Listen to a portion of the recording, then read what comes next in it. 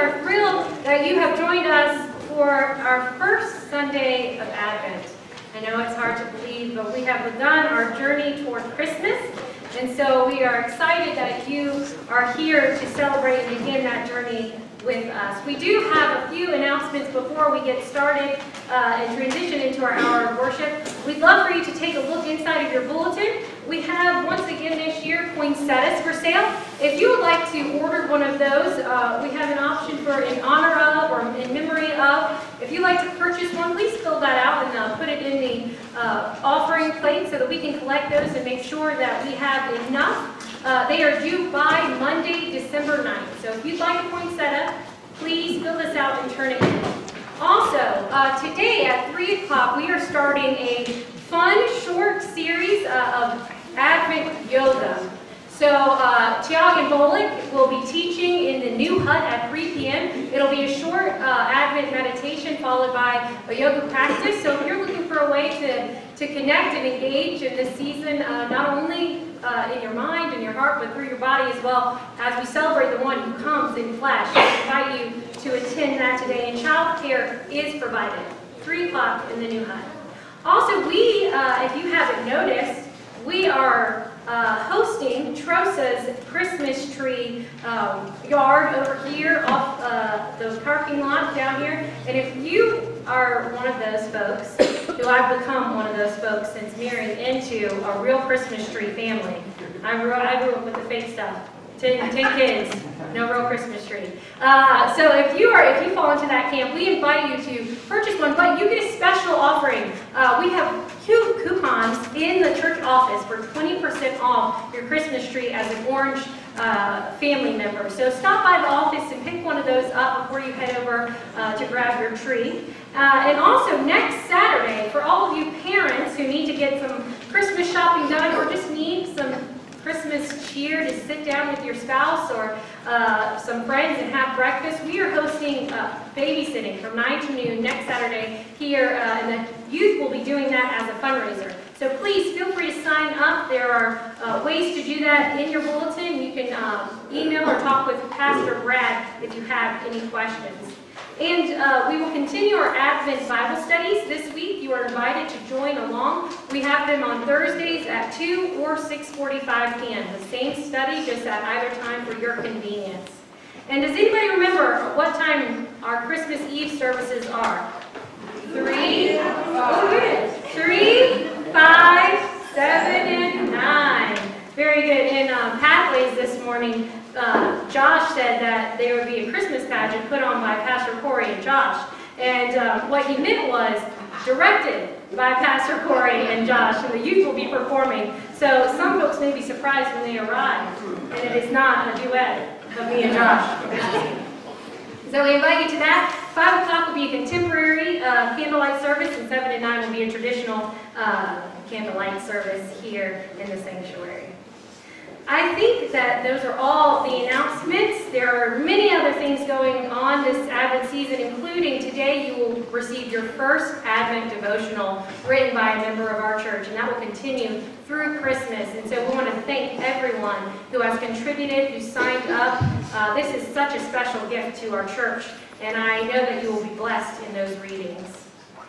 So let us now stand together as we join in our call to worship, as we turn our hearts, our minds, and our ears to hearing what God desires to speak this day. Lord Jesus Christ, we await your coming. We wait filled with hope. Knowing your light will shine in the darkness. We wait anticipating your peace. Believing that one day it will fill our world. We wait embracing your love. May we reach out to share it with our neighbors. We wait with joy. Bubbling within us with the expectation of your birth. Lord, we wait. Come soon and fill us with your life. Indeed. Let us continue this morning by singing together, Come, Thou Long Expected Jesus, number 196 in your hymnal. Come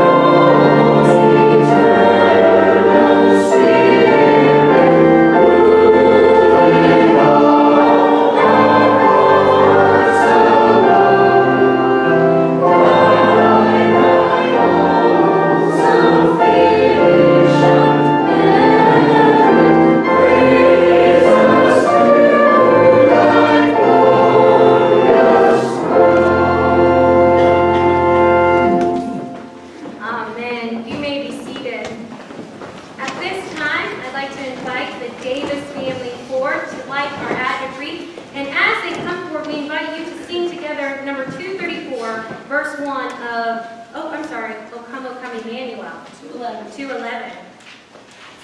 Sung before. 211. Let us join together.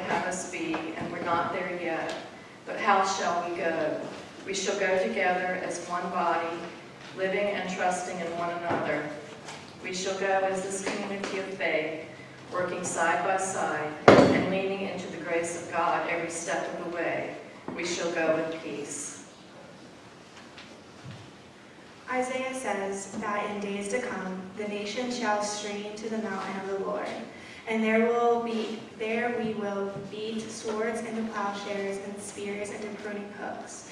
There we will war no more. God will teach us peace.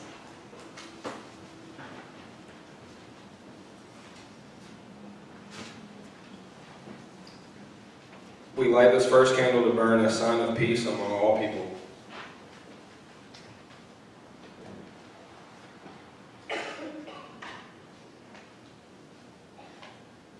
Come, let us go up to the mountain of the Lord, that God may teach us the ways of peace.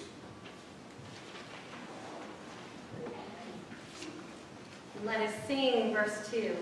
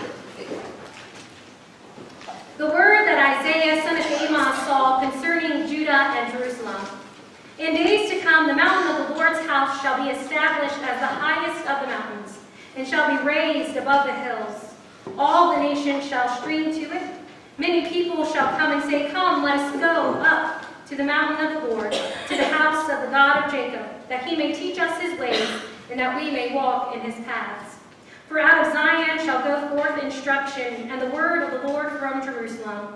He shall judge between the nations and shall arbitrate for many peoples. They shall beat their swords into plowshares and their spears into pruning hooks. Nation shall not lift up sword against nation, neither shall they learn war anymore. O house of Jacob, come, let us walk in the light of the Lord. And I invite you to turn to page 1 in your New Testament for our second lesson from Matthew's Gospel, verses 18 through 25. Now the birth of Jesus the Messiah took place in this way. When his mother, Mary, had been engaged to Joseph, but before they lived together, she was found to be with child from the Holy Spirit. Her husband Joseph, being a righteous man and unwilling to expose her to public disgrace, planned to dismiss her quietly. But just when he had resolved to do this, an angel of the Lord appeared to him in a dream and said, Joseph, son of David, do not be afraid to take Mary as your wife. For the child conceived in her is from the Holy Spirit. She will bear a son, and you are to name him Jesus, for he will save his people from their sins. All this took place to fulfill what had been spoken by the Lord through the prophet. Look, the virgin shall conceive and bear a son, and they shall name him Emmanuel, which means God is with us. When Joseph awoke from sleep, he did as the angel of the Lord commanded him. He took her as his wife, but had no marital relations with her until she had borne a son, and he named him Jesus. And finally, I invite you to turn to page 103 in your New Testament to John chapter 14, verses 25 through 27. I have said these things to you while I am still with you. But the Advocate, the Holy Spirit, whom the Father will send in my name, will teach you everything, and remind you of all that I have said to you. Peace I leave with you. My peace I give to you. I do not give to you as the world gives. Do not let your hearts be troubled, and do not let them be afraid. The word of God for us, the people of God. Thanks be to God. Thanks be to God, indeed. Let us pray. Holy God of peace, we seek your peace in these darkening days. We seek a calm within and an absence of conflict between peoples and nations. But more deeply, we seek your shalom, the deep and abiding peace that will only come through the justice of your kingdom. Amen. Good morning once again. Today marks the beginning of the liturgical season of Advent. Got my purple stole on. Advent begins today and lasts until Christmas Eve. This season of preparation has been observed by Christians since about the 4th century, and it comes to us from the Latin word adventus, which means coming. It's a season to prepare for the coming of Christ in many ways. The promised coming of the Messiah to the Jews, the coming of Jesus being born in Bethlehem, the promised return of the risen Christ in final victory, and the continual coming of Christ in our lives and in our hearts. This morning we light the candle of peace, and with its light we begin our Advent journey. And this Advent we will be exploring together an almost peace, hope, joy, and love, versus an altogether peace, hope, joy, and love. We'll journey to learn how Christ's light transforms our lives and hearts so that we might ultimately experience an altogether Christmas, not an almost. That difference, we pray, will become clearer as we move through our Advent series and season. But today, we begin with peace. And peace is a word that we often hear this time of year. Hark the herald angels, sing with me. Glory to the newborn King, peace on earth and mercy mild, God and sinners reconciled. How about this one? It came upon the midnight clear, that glorious song of old, from angels bending near the earth to touch their harps of gold. Peace on the earth, goodwill to men, from This one's a little harder. Truly he taught us to love one another. His law is love, and his gospel is peace. And finally, sleep in heavenly peace. It's the word that echoes most loudly in my mind when I hear Linus remind us of the true meaning of Christmas and a Charlie Brown Christmas. Glory to God in the highest, and on earth peace, goodwill toward men. Peace encompasses a wholeness, completeness, soundness. It implies safety and security. When I hear the word peace, my mind envisions the serenity of a child like Linus, reminding us of ultimate truth. It's the beauty of unified voices singing praises to God. It's a perfect snowfall that covers every flaw that lay beneath. It's breathing in the aroma of fresh coffee before the world wakes up. It's the smell of that Christmas tree only your great aunt can make. It's peeking into bedrooms to find excitedly exhausted children finally fast asleep. Peace is finally sitting down for Thanksgiving dinner, surrounded by the people you love, with more than enough food on your plate, and the beauty of that plate being a piece of 50-year-old wedding china. Peace is your little one walking into that dining room, holding his grandma's hand and insisting upon climbing into the chair next to yours. The peace we know in our lives is often dictated by our external circumstances. If things outside of us are peaceful, then we are peaceful. Or peace is something we really work hard to maintain through breathing or practice or even denial. But when we leave it to ourselves, peace is often short-lived. It's easily interrupted. I know, because the moment that little one from earlier got into the chair next to me, he proceeded to become violently ill, right there at Thanksgiving, in front of all those loved ones, and right on to that heirloom china. Any momentary peace that I had clung to vanished very quickly. In church, despite our best attempts to create, maintain, or achieve peace in our own lives, we then think about the reality of peace in our world, which very accurately reflects the vision that the prophet Jeremiah, which we didn't read, but I will now, gives to us when he cries out to the people of Israel. They dress the wound of my people as though it were not serious. Peace, peace, they say, when there is no peace. One translation says they put a Band-Aid on a serious injury and pretend it is fine. It is not fine. Peace, peace, they say, when there is no peace. We all long for peace, personal and communal, and yet its presence can feel so fleeting and far away. We're overwhelmed by the inner turmoil we face in our own hearts, the chaos of our day-to-day, our unsettledness about the future, the conflict we have within ourselves and with others, our inability to manage our hurt, our anger, our disdain, our fear, our powerlessness. We're consumed by the pain of the world, the war, the violence, the division, the injustices that we hear of and we witness. They say peace, peace, when there is no peace. And yet we find ourselves at the threshold of Advent, being met with the promise of peace.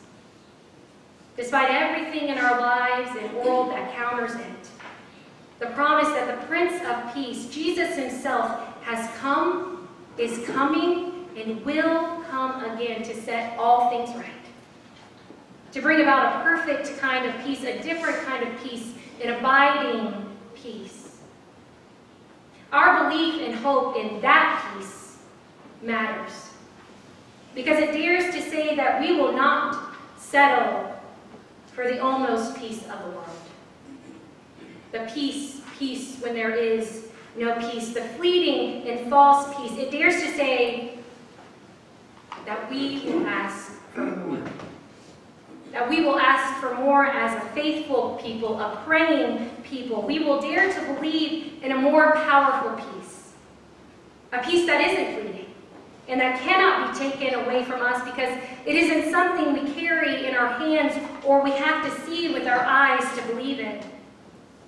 It's a peace we receive as a gift through the Spirit into our very hearts and beings. It's a culturally defiant peace that confuses our society and says that even in the midst of a dark and cold world, we will stand by this wreath, by the light of Christ, and be warmed by its radiance. It is our belief that Isaiah's words are not empty, but are promises that are being and will be fulfilled. They shall beat their swords into plowshares, and their spears into pruning hooks. Nation shall not lift up sword against nation, neither shall they learn war anymore. Isaiah promises a transformative peace, a peace that turns weapons into tools that produce abundance. Isaiah promises that the Prince of Peace is coming, and because of that, we receive the altogether peace that comes from our trust and belief in that promise. It's a peace that declares God is still the author of the story. That even in the midst of our personal and communal brokenness, Jesus is making all things right and new. It's not a peace based on our external circumstances or actions, but that comes as gift. Even the characters in our gospel story this morning struggle with this experience of almost peace versus an altogether peace. They are ushering in the birth of the Savior, but they themselves, they're just like us. They're broken, they're human, and they're full of fear. In our lesson from Matthew, Joseph's almost peace is interrupted when he receives the difficult and disruptive word that his betrothed is pregnant and the baby isn't his. So Joseph immediately tries to put a Band-Aid on it. He was faithful to the law, and yet he did not want to expose Mary to public disgrace. He had in mind to divorce her quietly. Joseph was heartbroken, we can imagine it, but he still wanted to create the semblance of peace, control his losses, and divorce Mary quietly. Yet after he had considered this, an angel of the Lord appeared to him in a dream and said, "Joseph, son of David, do not be afraid to take Mary as your wife, because what is conceived in her is from the Holy Spirit." When Joseph woke up, he did what the angel of the Lord had commanded him and took Mary as his wife and gave him the name Jesus. It was an altogether peace that descended upon Joseph in the form of an angel that changed and transformed his life, that redirected his path to be in line with that of the spirits. It wasn't a peace he created himself or that he even dug deep for. The saving peace he received from the promise of Jesus' birth changed all the plans he'd made. It abandoned all the worldly circumstances that consumed him, and it gave him an assurance that even the plans he didn't make would be redeemed as he surrendered to the call of the living God. And the one who came to Joseph as a babe laying in a manger is the same one who speaks to us in John 14 when he promises his disciples, "My peace I give to you. I do not give to you as the world gives." Jesus tells each of us that he gives a new peace. Not the peace the world claims, that's a false peace. In Jesus' time, the peace of the world was the Pax Romana, the peace of the Roman Empire, a peace only obtained through violence and oppression and injustice. Jesus' peace is nothing like that. Jesus' peace is an assurance that God's grace will always have the final word. Regardless of the cheap, almost peace that the world offers. And Jesus makes that peace available to us right now. It is a peace that stands stronger than our circumstances, than our brokenness. It is a promise to a people who long for peace that we can know now. A peace that encompasses our whole hearts, not momentarily, but completely and eternally. It's a peace that comes from trusting God and living out that trust. It's not a passive peace. It's an active peace embodied in our everyday. As I pondered, what might this peace look like? How might we witness to it? It may seem silly or childish, but the story of the Grinch kept coming up for me. Here we have the Whos, who have had everything the world tells us matters and should give us comfort, security, and happiness. It's all been stolen away in a single night. Everything. They've lost the gifts, the decorations, the roast beast. Nothing is left. And yet the source of their peace, the source of their hope, joy and love isn't dictated by those outside circumstances. It isn't easily shaken. It isn't an almost peace. It's an altogether peace. That no matter what happens, the truth always remains the same. No matter what, Christmas is still coming. Despite the suffering, the brokenness, and the pain. And so they keep singing louder and louder, so that even the Grinch could hear that what they had, the most important thing, could not be taken from them. And that kind of peace is contagious. It's confusing to the Grinches and to the world. And ultimately, it's transforming. We know what happened to the Grinch. May our songs of peace this Advent be as loud and as true and as altogether transforming. Amen. Let us stand together and join as we affirm our faith as one people by saying together the Apostles' Creed found on page 881 in your hymnals.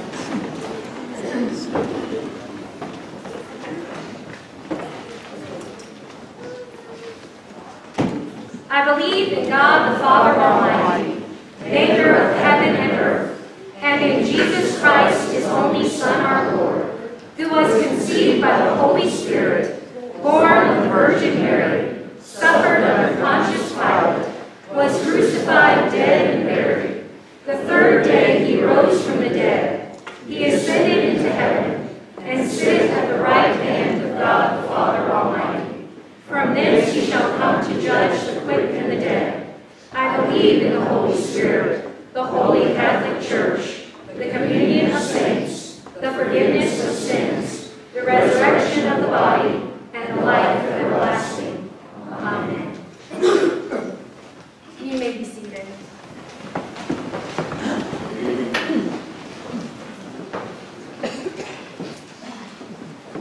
This morning, Christ invites to this table all who love him and who seek to live in peace with one another.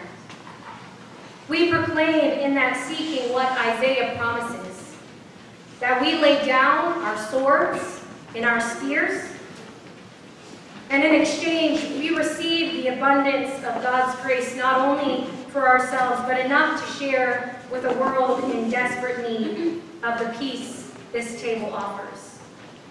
As we seek that peace, let us turn in our hymnals to page 12 as we join to confess our sins before God and one another.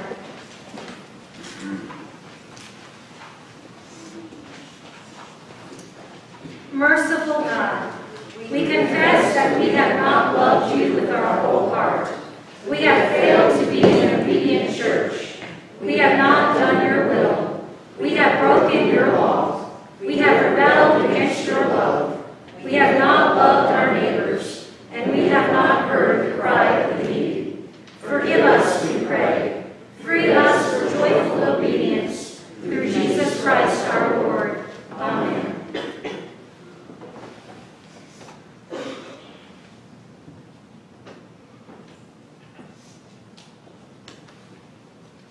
hear the good news.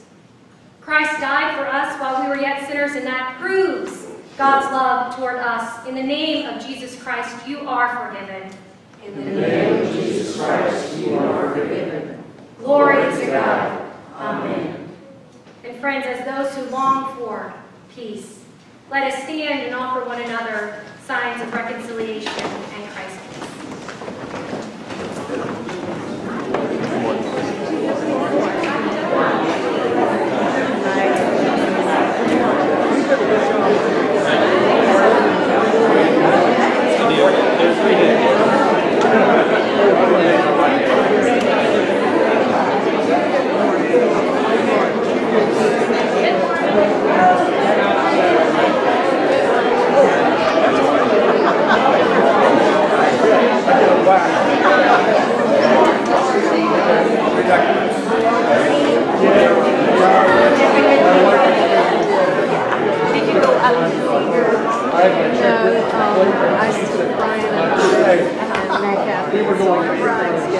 There's several other people that got on to access, but we didn't want to overwhelm them.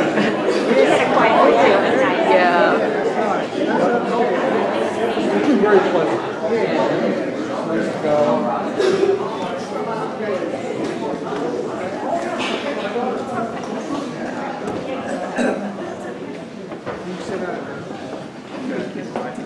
You may be seated. At this time, I'll invite forward our ushers to receive our morning offering, and we do invite you to give with joy and generosity as we prepare our hearts to receive the greatest gift in the form of Jesus.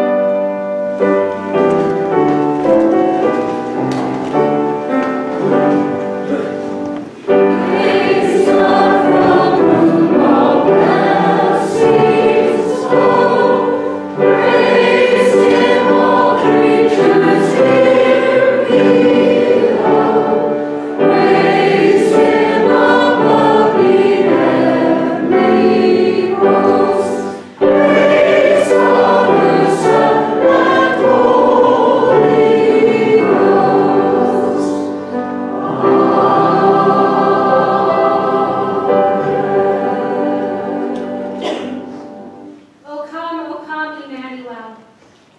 Holy Spirit, God the Father, Jesus the Son, we ask that you would pour your Spirit upon these gifts. May they be used so the world might know that God is indeed with us. In the name of the Father, Son, and Holy Spirit. Amen.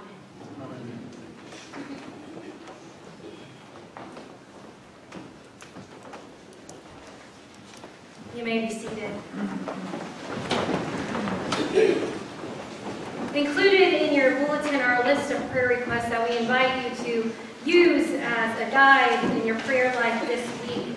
We also have several we'd like to add to this list, including Paul Mann, who continues to be at UNC in the ICU and is continuing to recover and has even become more talkative in the last 24 hours, so we give God praise for that. Continue to pray for Helen Clark. She's also at UNC and continuing to battle an infection. And also, Pastor Adam is not here this morning. He is feeling ill, but is at home. So continue to lift up Pastor Adam. His vacation was caught up with him. Lift him up and that he might feel better. I know it's a rotten way to end vacation. So let us pray now to the one who is indeed with us. In the hushed anticipation of your coming, O Lord, kindle in us the desire to remain awake, that we might be ready for your coming and eager to pray. O God, in days to come, the mountain of your house will be established, and your joy shall reign. We pray for the Church Universal and for this congregation of Orange United Methodist, that you might teach us your ways and that we might walk in your paths. Come, Lord Jesus, and hear our prayer. Out of Zion shall go forth instruction, and you, O God, shall judge between the nations. We pray for our nation and all nations, that your peace would be manifest in every corner of the earth. Come, Lord Jesus, and hear our prayer. In your kingdom, Lord, wolves lie down with lambs, and children play without fear. We pray for the sick, the suffering, and those in distress of any kind. Especially this morning, we lift up to you Paul Mann, Helen Clark, Pastor Adam, Lydia Twombly, Bill Christian, Lacey Gerard, Ben Keebler, Francis Cooper, Bill Blackwood, and Nadine Sharp. That you would heal all injuries, comfort all grief, and settle all wrongs. Come, Lord Jesus, and hear our prayer. And in your kingdom, O Lord, even the wilderness and dry land are glad and rejoice. We pray for those who rejoice this week. As many rejoice in celebrations, we pray that they might obtain joy and gladness, and that sorrow and sighing might flee away. Come, Lord Jesus, and hear our prayer. In the fullness of time, O God, you sent your Son to be born of our sister Mary, and his name was Emmanuel, God with us. We thank you for your presence with us, and we pray that you might be always present with those whom we love but no longer see. Come, Lord Jesus, and hear our prayer. Come among us, O God, and hear our prayers, so that when your Son Jesus comes among us with great might and in manger mild, we might recognize his face and his voice and come to adore him. Amen.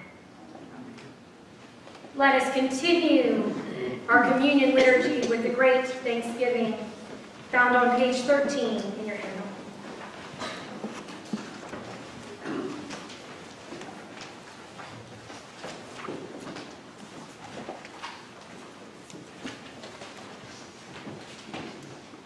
The Lord be with you. And also with you. Lift up your hearts. We lift them up to the Lord. Let us give thanks to the Lord our God.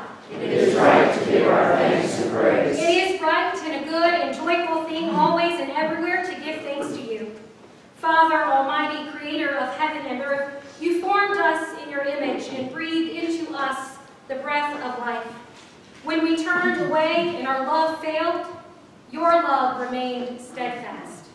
You delivered us from captivity, made covenant to be our sovereign God, and spoke to us through your prophets, who looked for that day when justice shall roll down like waters, and righteousness like an ever-flowing stream. When nation shall not lift up sword against nation, neither shall they learn war anymore.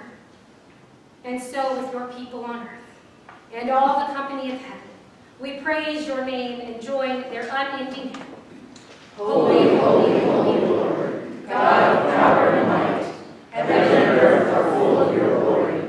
Hosanna in the highest. Blessed is he who comes in the name of the Lord. Hosanna in the highest. Holy are you, and blessed is your Son, Jesus Christ, whom you sent in the fullness of time to be a light to the nations. You scatter the proud in the imagination of their hearts, and have mercy on those who fear you from generation to generation. You put down the mighty from their thrones and exalt those of low degree. You fill the hungry with good things, and the rich you send away empty. Your own Son came among us as a servant, to be Emmanuel, your presence with us. He humbled himself in obedience to your will and freely accepted death on a cross. By the baptism of the suffering, death, and resurrection, you gave birth to your church, delivered us from slavery to sin and death, and made with us a new covenant by water and the Spirit. And on the night in which he gave himself up for us, he took bread. He gave thanks. He gave it to his disciples and said, "Take, eat. This is my body given for you. Do this in remembrance of me." And likewise, when the supper was over, he took the cup, gave thanks to you, gave it to his disciples, and said, "Drink from this, all of you. This is my blood poured out for you and for many, the new covenant, for the forgiveness of sins. Do this as often as you drink it in remembrance of me." And so in remembrance of these, your mighty acts in Jesus Christ, we offer ourselves as a living sacrifice, in union with Christ's offering for us as we proclaim together the mystery of our faith. Christ is died. Christ is risen. Christ will come again. Pour out your Holy Spirit on us gathered here and on these gifts of bread and wine. Make them be for us the body and blood of Christ, that we might be for the world the body of Christ, redeemed by his blood. And by your Spirit make us one with Christ, one with each other, and one in ministry to all the world, until Christ comes in final victory, and we feast together at his heavenly banquet. Through your Son, Jesus Christ, with the Holy Spirit, in your holy church, all honor and glory is yours, Almighty Father, now and forever. Amen. And now, with boldness, we pray as children of God. Our Father, who art in heaven, hallowed be thy name. Thy kingdom come, thy will be done, on earth as it is in heaven. Give us this day our daily bread, and forgive us our trespasses, as we forgive those who trespass against us. And lead us not into temptation, but deliver us from evil. For thine is the kingdom, and the power, and the glory forever. Amen.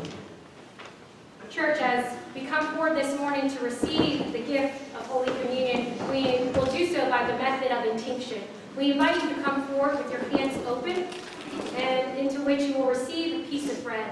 You may take the bread and then dip it in the cup, receiving both elements together.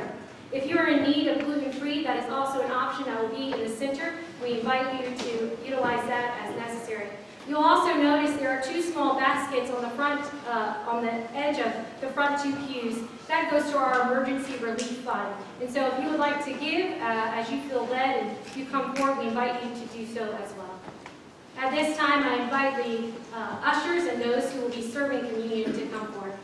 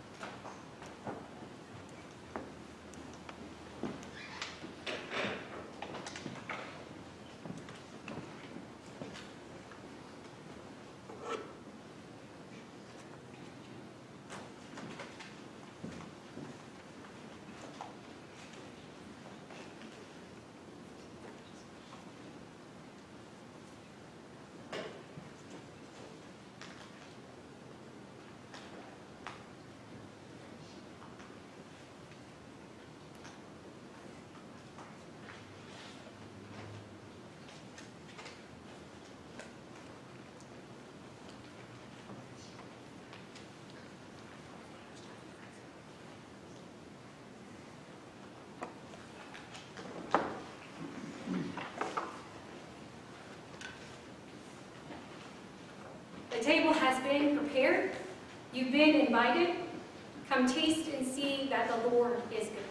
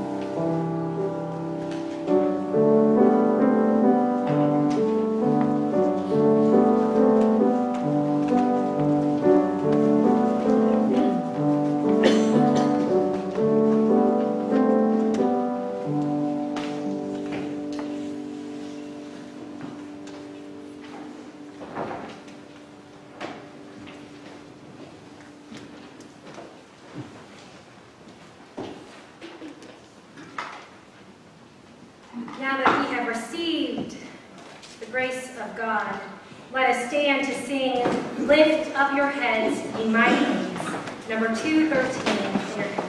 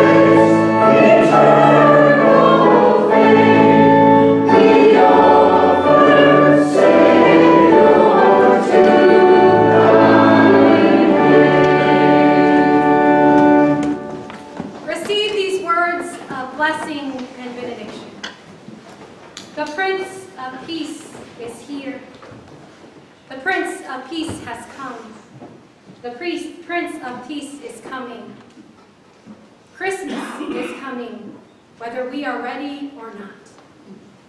Let this season be a time where we prepare ourselves to know the peace that comes through Christ and to share that peace so that others might know that He is Emmanuel.